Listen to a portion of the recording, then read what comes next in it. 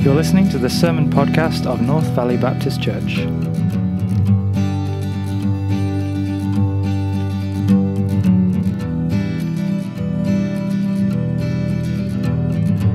This week's message is preached by Pastor Scott McGrady.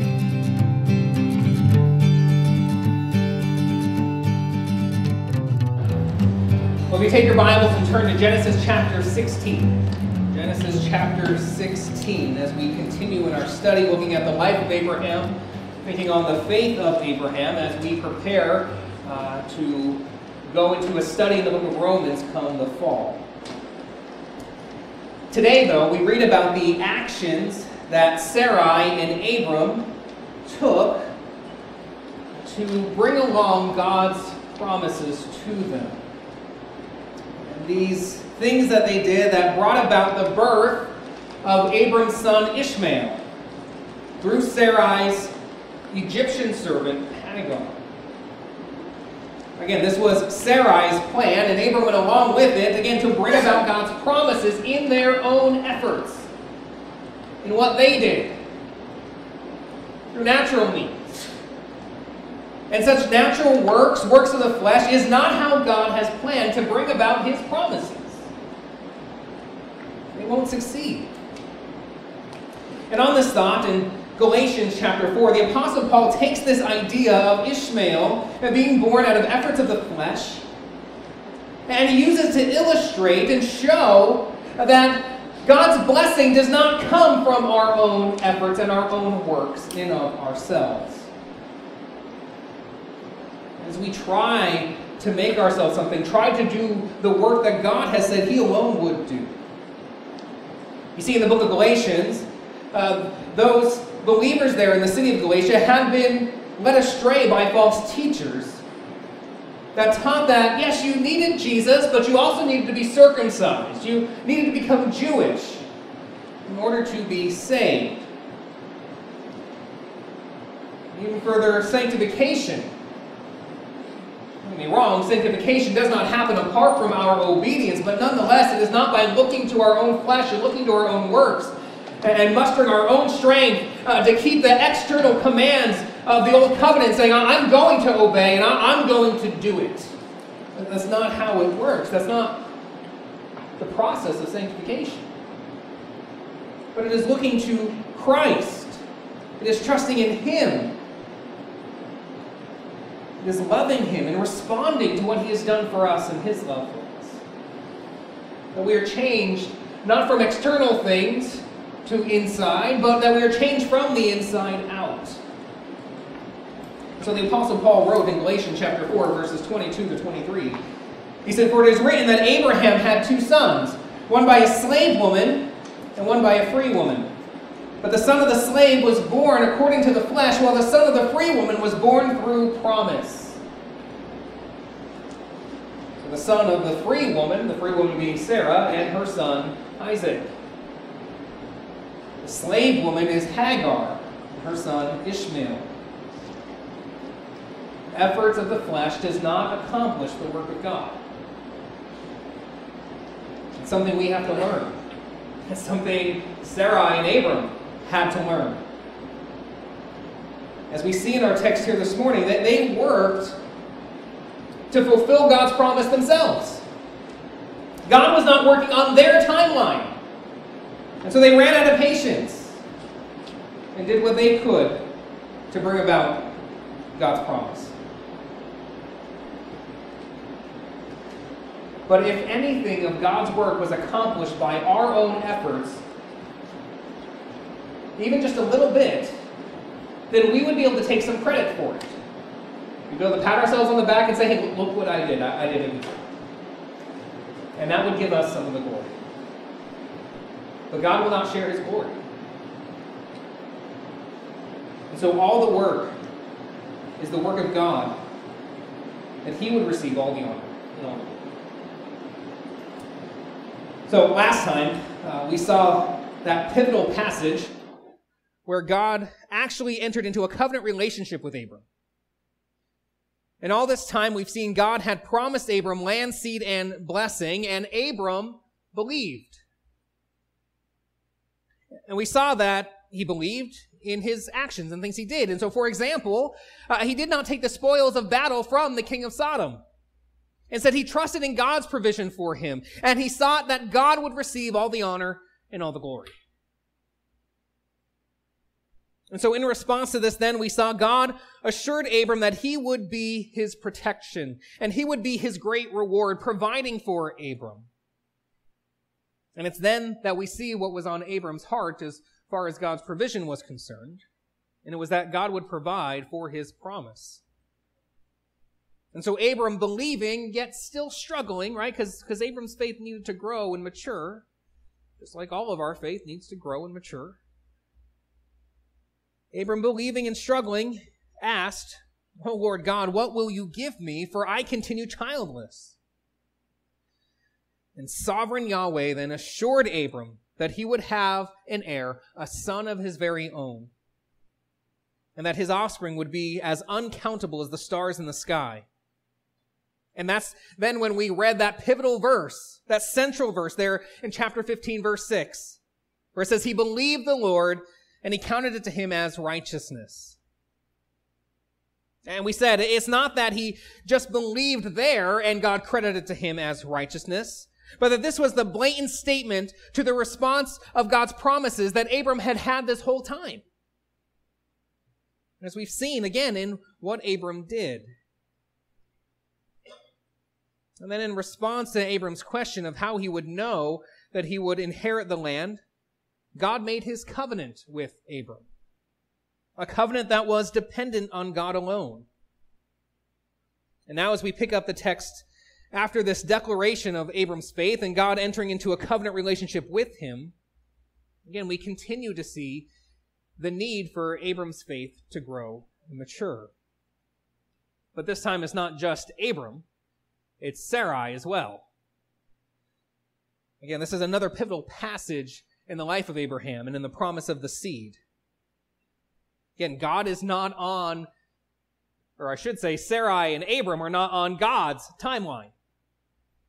And so they think they need to help God along.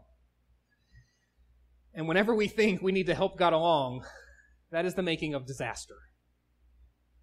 And so let's read our passage here for this morning. Again, Genesis 16, starting here in verse 1.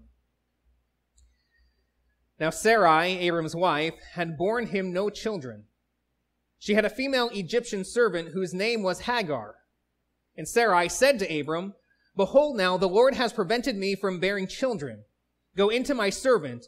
It may be that I shall obtain children by her." And Abram listened to the voice of Sarai. So after Abram had lived 10 years in the land of Canaan, Sarai, Abram's wife, took Hagar, the Egyptian, her servant, and gave her to Abram, her husband, as a wife. And he went into Hagar, and she conceived. And when she saw that she had conceived, she looked with contempt on her mistress. And Sarai said to Abram, "May the wrong done to me be on you. I gave my servant to your embrace, and when she saw that she had conceived, she looked on me with contempt. May the Lord judge between you and me." But Abram said to Sarai, "Behold, your servant is in your power. Do to her as you please." Then Sarai dealt harshly with her, and she fled from her. The angel of the Lord found her by a spring of water in the wilderness, the spring on the way to Shur. And he said, "Hagar, servant of Sarai, where have you come from, and where are you going?" She said, "I am fleeing from my mistress Sarai." The angel of the Lord said to her, "Return to your mistress and submit to her." The angel of the Lord also said to her, "I will surely multiply your offspring so that they cannot be numbered for multitude."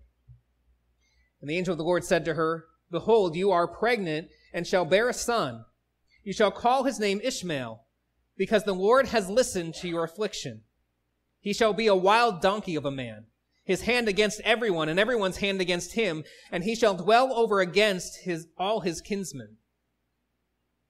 So she called the name of the Lord who spoke to her, "You are a God of seeing." For she said, I have seen him who looks after me." Therefore the well was called Bir Lahai-roi. It lies between Kadesh and Bered. And Hagar bore Abram a son, And Abram called the name of his son, whom Hagar bore, Ishmael. Abram was 86 years old when Hagar bore Ishmael to Abram. Now, as we dig into this passage, we see that Sarai's barrenness continues to appear as a threat, at least to Abram and Sarai. And so again, we see there in verse 1, now Sarai, Abram's wife, had borne him no children. And this continues to be viewed as a threat to the promise God gave, even after God has assured Abram that he would have a son of his own. Now, behind this text was an ancient Near East practice that is attested in different writings that have been found, of when a wife was not able to bear children for her husband, that husband would be given another woman as his concubine by which they may have children through. And so we see that Sarah, she had a slave, and it says that she had a female Egyptian servant whose name was Hagar. Now, we've already mentioned about this Egyptian servant when Abram came up out of Egypt after going there to escape the famine. And we said that the consequences of Abram at that time taking matters into his own hands, going into Egypt and lying about Sarai being only his sister, we would see the reverberation of those consequences, and here we are now. As the text here repeats that Hagar was an Egyptian. And so we have to ask, how did this Egyptian become a servant in Abram's household? Well, it's only reasonable to see that she would have been one of those servants, one of those slaves that Pharaoh gave to Abram as payment for Sarai when he took Sarai into his harem. And remember, too, that despite how things turned out, that God protected Sarai, and through plagues in Pharaoh's house, caused Pharaoh to give Sarai back to Abram unharmed, Abram still was able to keep everything Pharaoh gave him. And so we see this Egyptian slave in their household. And at this point, this slave, Hagar, had been given to Sarai as her own maidservant. Now, the promise of a child at this point is over 10 years old. We know this because we're told in the text that it had been 10 years since they settled in Canaan. Moses told us when he said about when Abram had left Haran, he said that Abram was 75 years old. And so we said then that would mean that Sarai at that point was about 65 years old. And so 10 years later, Abram would now be then 85 years old, and so Sarai would be about 75 years old. And so as we think on these things, we shouldn't be too harsh in our thinking towards Sarai and Abram, as we see they grow impatient and they grow weary about the promise. As when the promise was made, Sarai was already past childbearing years, and her and Abram are only getting older. And so now 10 years later, they're still without a child. And think about it. How patient are you and I when things don't go according to our timeline? When things don't go the way we would expect them to go? And that could be either in our individual lives, or that could be as a church as well. You know, shouldn't we be seeing this already? Or shouldn't this be happening in my life? Or shouldn't this be done with by now? Or whatever it may be. And we may have different expectations for different reasons. When it comes to the church, I think the church growth movement with books like Purpose-Driven Church, Comeback Church, and guys like Rick Warren, Ed Stetzer, and Bill Hybels have put timelines and expectations for growth that frankly are not scriptural. Or maybe in our personal lives, we have had thoughts that maybe a relationship that had been broken would be reconciled by now. Or maybe in my job, maybe I would have gotten that raise or that promotion by now. Or maybe just in general, where I'm at in my life, I thought I'd be further along by the time I reached this age. Or I thought it'd be somewhere different in my life. Whatever it may be. We've had our expectations according to our timeline. But how often is our timeline God's timeline? How often do our plans line up with God's plans? We tend to lose patience. But we need to recognize and realize God's timing is right. In God's ways, even when they're not our ways, God's ways are always right. And so can we submit when it's clear that God's not on our timeline? And can we submit when it's clear that our plans may not be God's plans, and that what we expect may not even be God's will for our lives? Even in all that, can we trust Him? And trust that His ways and His timing is always right and always good. Sarai struggled with that, clearly, and so we see there in verse 2. And Sarai said to Abram, "Behold now, the Lord has prevented me from bearing children. Go into my servant. It may be that I shall obtain children by her." And Abram listened to the voice of Sarai. Now, let's just note a few things here. First, look again at what Sarai says. "Behold now, the Lord has prevented me from bearing children." Some say that she means this as a complaint against God. Or maybe she's just stating the facts. In any case, she is saying what is true. It is God who opens and closes the womb. It is God who has decided who would be born and when they'd be born. It is God who is in complete control over all things without exception. Life and death are in His hands. He is the creator of all things, and so He has all rights over all things, including life and death, including when someone would be born, if someone would be pregnant, including how long one's life will be, and what will be the ends. So once again, as we talk about this, we must mention God's purposes. Whatever the circumstances in life, whatever the circumstances in death, God is working out His purposes for His glory. Even in whether or not someone can have as many children as they desire to have, or whether someone is unable to have children, or whatever the circumstances may be. He is working out His purposes, and His purposes are always right and always good. Even when they hurt. Even when we don't understand. His purposes are always right and good because He is righteous and He is good in all He does. Also, Sarai's plan here, again, is for Abram to have children with her servant. We've talked about interpreting narratives. And even just recently, when we were going through hermeneutics, learning how to study the Bible for ourselves on Wednesday nights, we talked about how narratives do not always tell us the moral right and wrong of something that took place. At times they do, like with David's affair with Bathsheba. It tells us the moral wrongness of that. But it doesn't always. Sometimes it just tells us something happened or something was done without expressing the moral implications of a thing. Because that's not necessarily the point of the text. So we need to look to God's law or to the epistles to determine the morality of something according to God's standard. And as we look at this passage here, we might think that's the case, because there is no explicit statement about the moral right or wrong about Sarah's plan here in giving Hagar to Abram that she may bear them a son.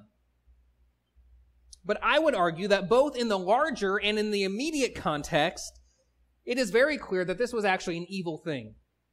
And it was outside of God's intentions for marriage. One, this is the book of Genesis. And right at the beginning of this book, God created the marriage union. And He established it in the garden between Adam and Eve. Not Adam and Eve and Edna.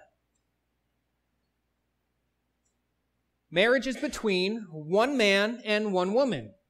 That's God's design. Also, we see in our passage for this morning, the destruction that comes with Abram and Sarai going outside of God's ordained design for marriage. And two, we see that although Sarai gives her servant to Abram to have an heir, the child that servant bears is not the child of promise. God was only going to fulfill his promise through Sarai. She was his wife from the start. God would not fulfill this promise through Hagar. But now, I already said that there is evidence of this being a practice there in the ancient Near East. So, it's clear then that this was culturally and legally acceptable at that time. But just because it was culturally and legally acceptable doesn't mean it was right. There are many things that are legal that are still immoral, and that the majority of people would get behind. And that doesn't make it okay. Abortion today is culturally and legally acceptable. That doesn't make it any less murder.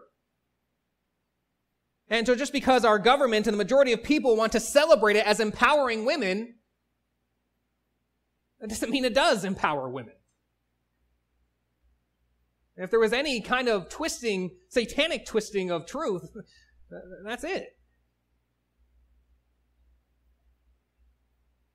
Something can be both legal and still be wicked. Something can be encouraged by the culture and still be demonic.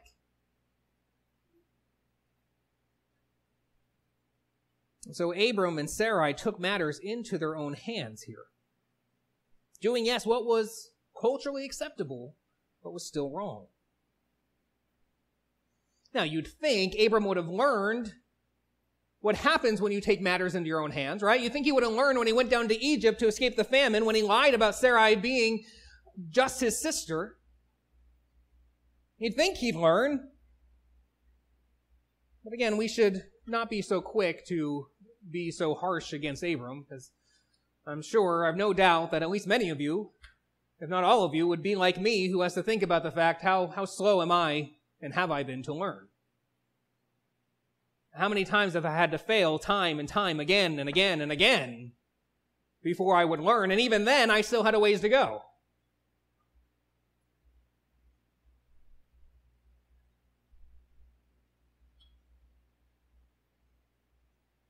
And so, again, we see that they follow through with this plan. Sarai gives Abram her servant Hagar. And verse 4 says, "And he went into Hagar, and she conceived. And when she saw that she had conceived, she looked with contempt on her mistress." So now where Hagar was given by Sarai to Abram as a concubine, and a concubine is a wife of lesser status in a household practicing polygamy. As Hagar was given to Abram by Sarah, still the primary wife, yet she's barren. And so it's possible here that Hagar, being able to have children, that could have caused her to look down on Sarai, thinking that her status in the household should be bumped up, because she can have children. Or maybe Hagar was thinking, you, Sarai, you're barren, so clearly God has cursed you, because that was the thinking of the day. Clearly God had not. God was just fulfilling his plan in his time. But the common thought of the day was that this person must be cursed. So she may be thinking, you're cursed, yet I can have children, so clearly I'm blessed. And so in some way, whatever it may have been, she began to think she was better than Sarai. And so pride has risen up in Hagar in all of this. And she looks on Sarai with contempt, or by despising her. And so there's this pride and there's this jealousy between Sarai and Hagar. And so this broke their relationship. And we have to get it. We have to understand. We can't be slow to learn. Sin is destructive. Sin does great harm. It is deadly.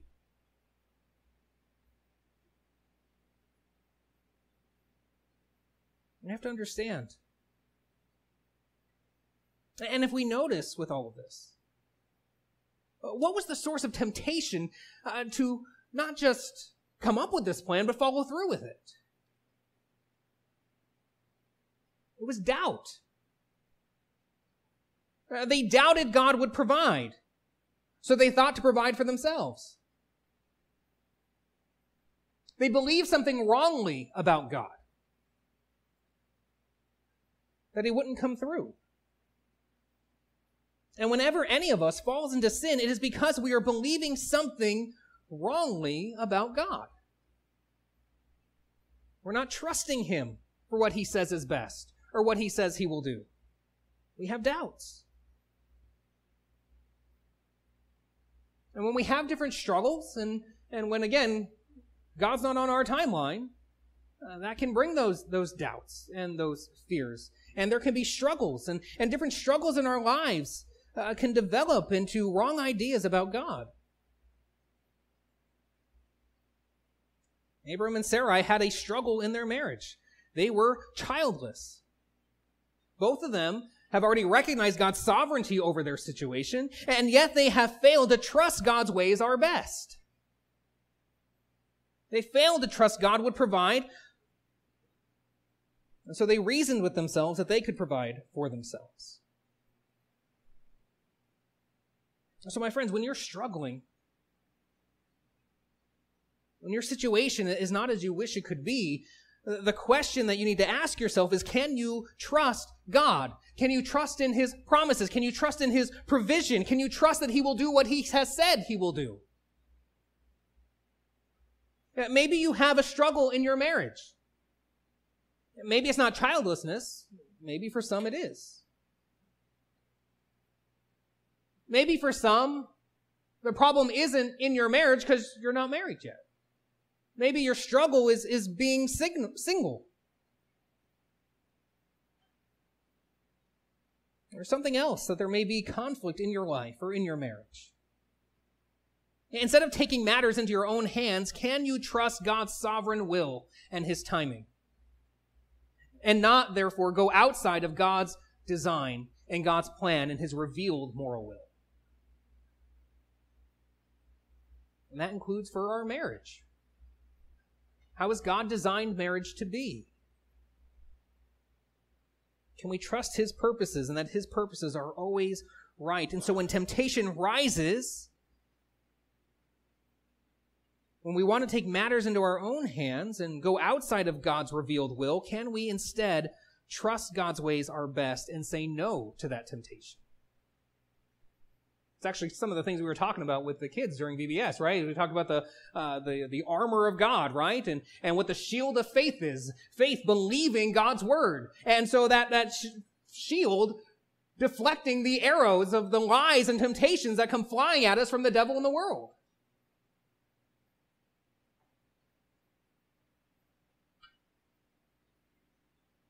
Can we trust God? Can we truly believe what he has said? Not take matters into our own hands, but know God provides. Now, don't get me wrong as I say this. I am not suggesting that in our Christian life we sit on the sidelines and we're never proactive in our living out of our lives, that we are just passive and waiting for God to unfold his plan. And we never move until we know every detail of God's plan. I'm not saying that. I mean, too, how often does God reveal every detail of his plan? We would say, that'd be nice, but God's saying, no, I have my purposes for naught. And he usually doesn't. And for Abram here, he didn't reveal all the details of his plan. But the problem is when we do not consider what God has revealed when we're making decisions, when we're about to move. We don't consider what he has revealed as his moral will. When it comes to the church, and we're not seeing the things that we wish we see, do we consider how God has ordered his church and how he has planned for what he has planned for his church as revealed in his word? When it comes to the workplace, have we considered God's standard of what is work ethic? Have we considered God's standard of commitments in dealing with our relationships? When we go outside of his will to take matters into our own hands, to force something, that's the issue we're talking about here. That's the problem. That's what Abram and Sarai did. They went outside of God's revealed will for their marriage in order to force something that God had not done yet. Marriage is God's design. We are God's creation. He made us, and we belong to him. That's Psalm 100. And so God has every right over our lives to tell us how to live. And he has every right over marriage to define marriage as he determines to. And what he says is to be the practice of marriage. He has the right to make such declarations. And I know that the world scoffs at that, but that doesn't make it any less true. Whenever we step outside of God's design for marriage between one man and one woman, it is destructive. And that's what we see here. We see that destruction. Look at verse 5. It says, "And Sarai said to Abram, 'May the wrong done to me be on you. I gave my servant to your embrace, and when she saw that she had conceived, she looked on me with contempt. May the Lord judge between you and me.'" Now, we might read this and say, whoa, time out, tasty cake break. What, Sarai? Are you really saying this is all Abram's fault? I mean, wasn't this your plan? Didn't you initiate this whole thing? I mean, didn't you even just say right here that you gave your servant into Abram's embrace? And you're saying this is all his fault? I mean, come on, Sarai. But listen, from the start of this, in the making of this plan, and both Abram and her following through with this plan, what do we see? But pride. It's pride to think that we can bring about what God has said he will do. And what does pride do? It blinds us to our own sin.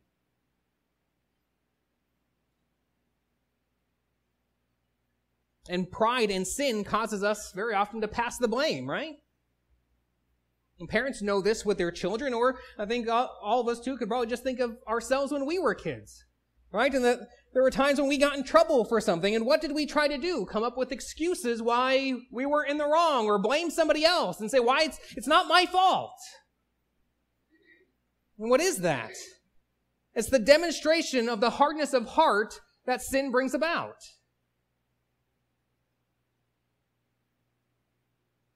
And she says, "May the Lord judge between you and me," but the Lord's judgment between the two of them will not cause her to come out free and clean. At the same time, Abram went along with Sarai. And truth be told, he would be held accountable for the condition of his home.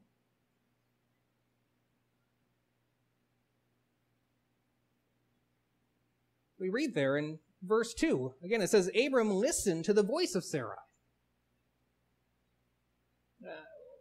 Abram should have been the voice of reason to her voice of doubt. But instead, Abram listened to the voice of Sarai. And nearly everyone I read concerning this pointed out that this reflects what we see in the Garden of Eden after Eve had been deceived into eating from the tree of the knowledge of good and evil, and so had led her husband to eat from it as well.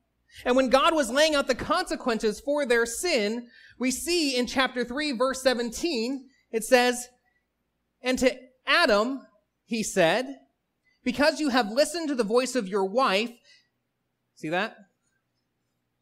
You have listened to the voice of your wife. What did Abram do? He listened to the voice of Sarai. Again, to Adam, because you have listened to the voice of your wife and have eaten of the tree of which I commanded you, you shall not eat of it. Curses the ground because of you. In pain you shall eat of it all the days of your life. And on we see, too, we can keep going in that passage. Adam was to lead and protect his wife. But instead, he willfully followed her. Though she was deceived, he followed her into her deception, followed her willingly into sin. He should have led and protected her. And Abram, what was he to do? He should have led and protected his wife. But instead he listened to the voice of Sarai. Husbands, we are accountable to how we lead our homes.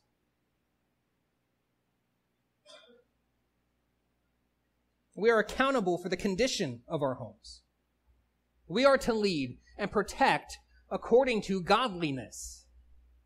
That's what we must do. We're not to be passing the buck. We're not to be passive or lazy. We men will give an account before God for how we lead our homes. And Abram here, he's very passive. And even as Sarai brings this complaint against him, brings this blame on him, how does he respond? Passively. We see there in verse 6, he says, listen, she's your slave. Do with her as you want. Which again shows too that, at least in Abram's mind, the status of Hagar never really changed. In some sense, she's still just a slave in the household. And so we see then, as a result of Abram's lack of leadership in his home, Sarai mistreats Hagar so badly that she runs away. And so then we see this continue here in verse 7. It says, the angel of the Lord, or the angel of Yahweh, found her by a spring of water in the wilderness, the spring on the way or on the road to Shur.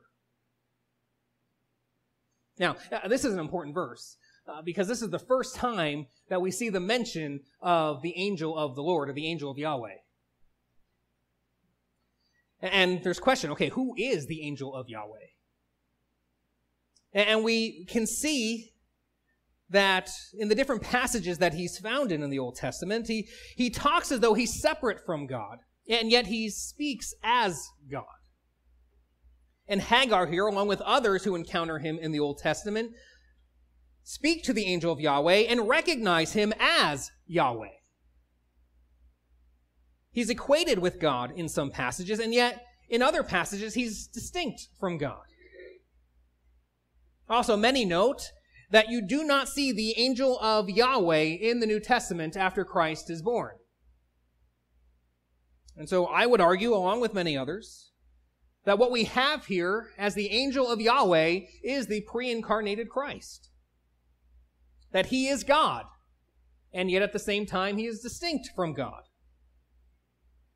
Because he is the second person of the Godhead, Jesus Christ. He's manifested for people to see. And so, as we see in these verses 7 through 12, the angel of Yahweh instructs and reassures Hagar.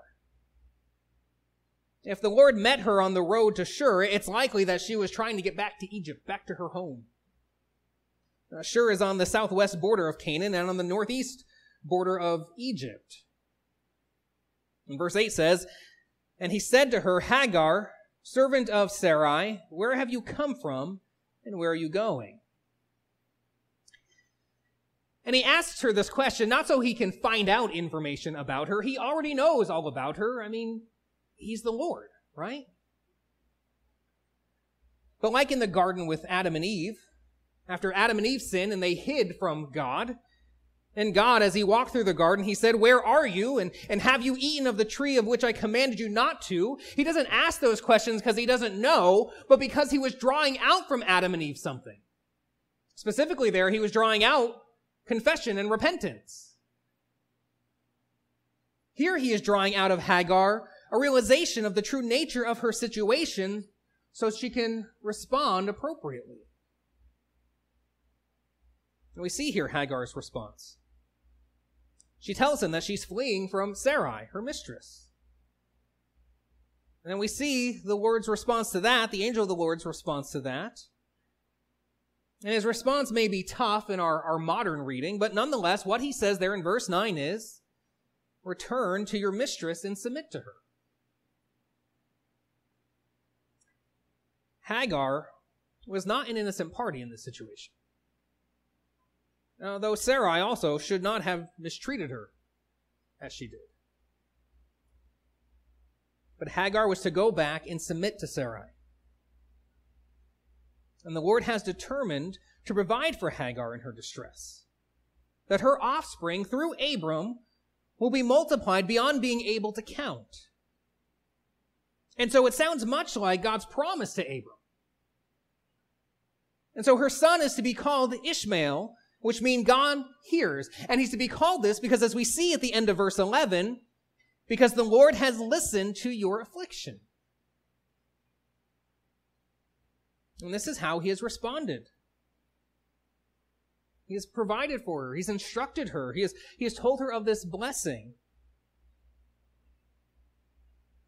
Naming him Ishmael, that God hears, would also be a reminder to Abram and Sarai. Listen, you have doubts? You have fears? Cry out to God. He hears. He hears. Now, there is a distinction between what we see here in God's promise to Hagar and the promise that God makes to Abram. And the distinction is instead of blessings to all nations, instead there's conflict. Verse 12 says, he shall be a wild donkey of a man, which is the idea that he will be stubborn. He'll be a loner. He'll be fierce and aggressive. It says his hand against everyone and everyone's hand against him, and he shall dwell over against all his kinsmen. And as you look at Ishmael and you look at his descendants and the nations that came from Ishmael, that's exactly what happened. Matter of fact, we see this even right up to our own very day. Just think of the conflict that has been in the Middle East throughout the centuries, with wars between the Arabic nations and those nations set against Israel. I mean, this is the very source of the Middle East crisis, right there.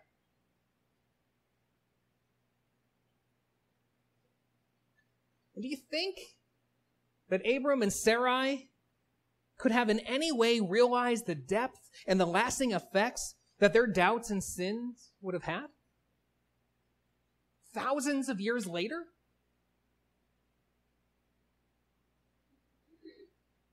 It's a lesson for us to learn. We have no idea what the ripple effect of our choices and our sin will be. Now, I'm not even saying it would be as deep as the Middle East crisis or as long-lasting as this is. But nonetheless, we are fools when we justify our sin by saying, I'm not hurting anybody. No, it's just me. I'm not affecting anyone else. We can't know the effects of our choices and our sins. We need to think about that. Think about how our life is not to be lived for ourselves, but live for the glory and honor of our God.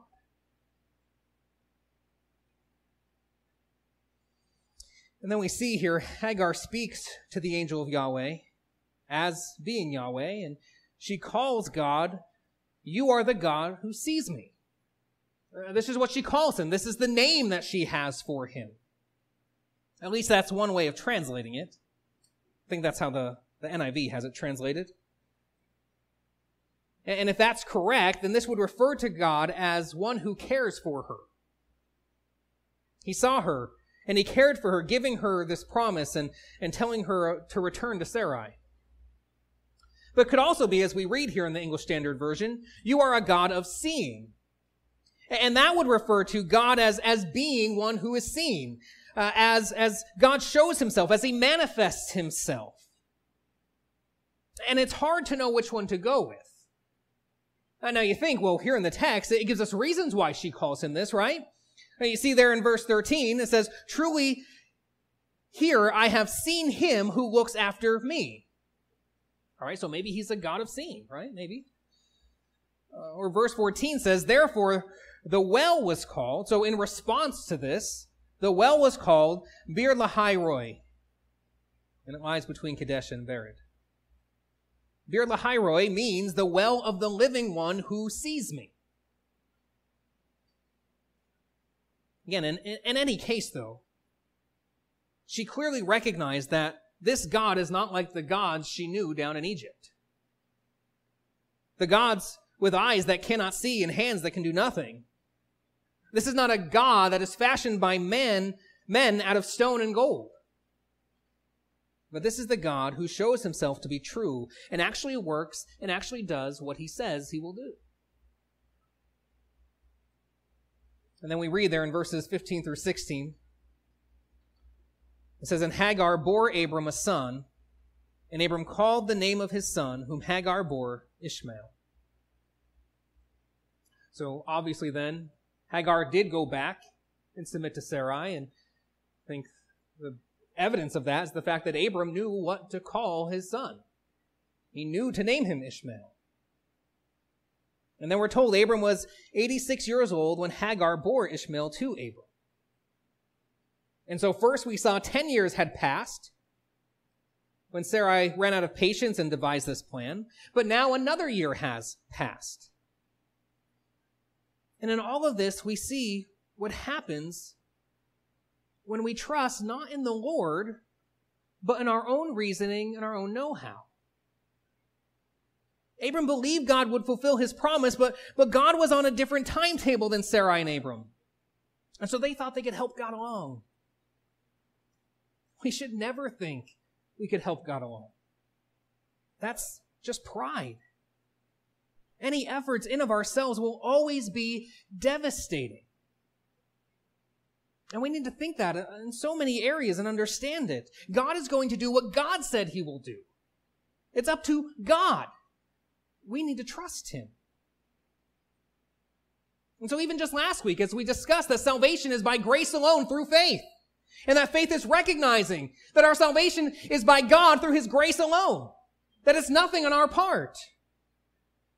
It's all that he has done to bring about salvation.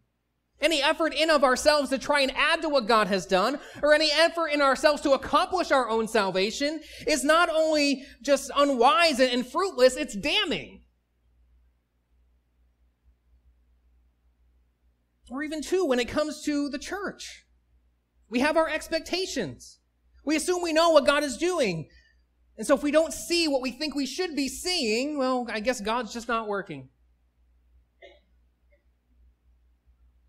And when things aren't according to our timeline, we assume something's wrong. And so then we're tempted to resort to all kind of man-made efforts to grow the church, to preach shorter and shallow sermons, to not preach the Word of God at all, but instead show movies and explain the movies and how they apply to our lives.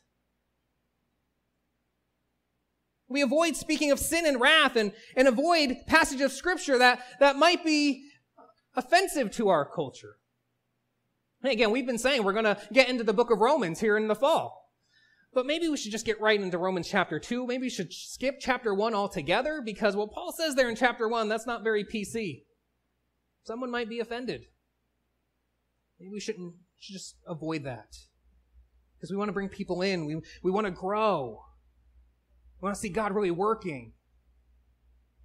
But really, that's not God working. That's us working in our own flesh. That's us trusting what we can do in our own wisdom, not trusting God. We need to trust God. And trust him too, even our own evangelistic efforts. Not feel that we need to be successful and see people make a decision.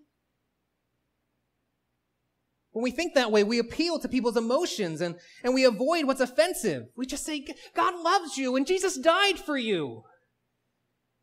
But we never tell of why Jesus really had to die. We give the remedy without the diagnosis. And so when people come to Christ, they come for all kinds of reasons. They come for a better life. They come to find purpose, but they do not come from what they need from Jesus. And what they need from Jesus is righteousness.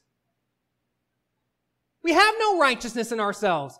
Jesus is our righteousness. That's why we must come to him. We need to preach the word. We need to warn of sin and judgment. We need to give the understanding of the utter sinfulness of sin. We need to give the plight that all mankind has before a holy God and proclaim Christ and Christ crucified, calling others to repentance and faith.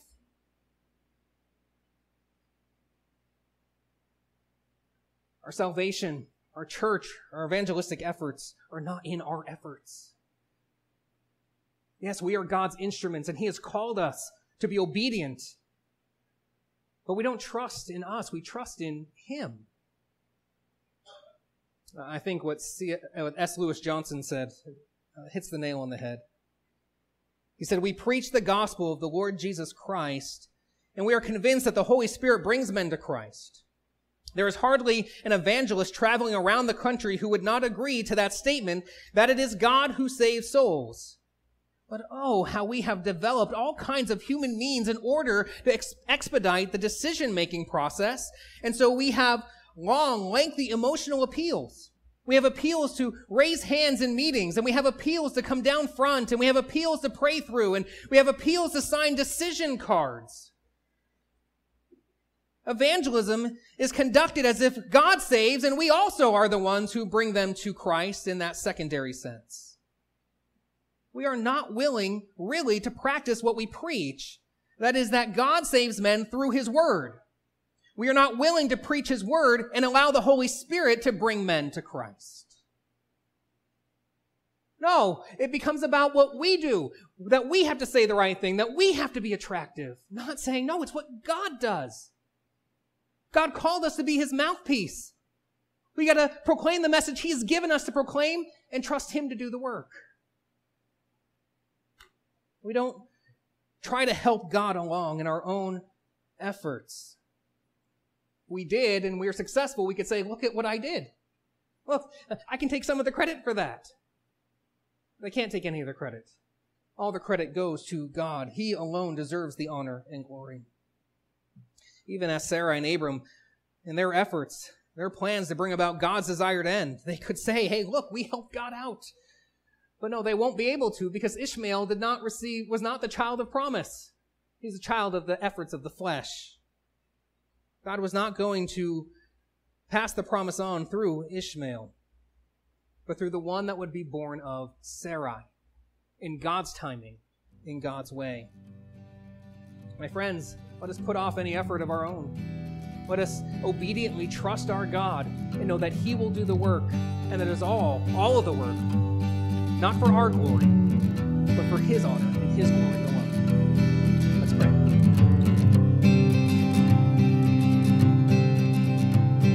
Thank you for listening to the sermon podcast of North Valley Baptist Church. For the complete sermon archive and more information about the church, please go to visitnvbc.com.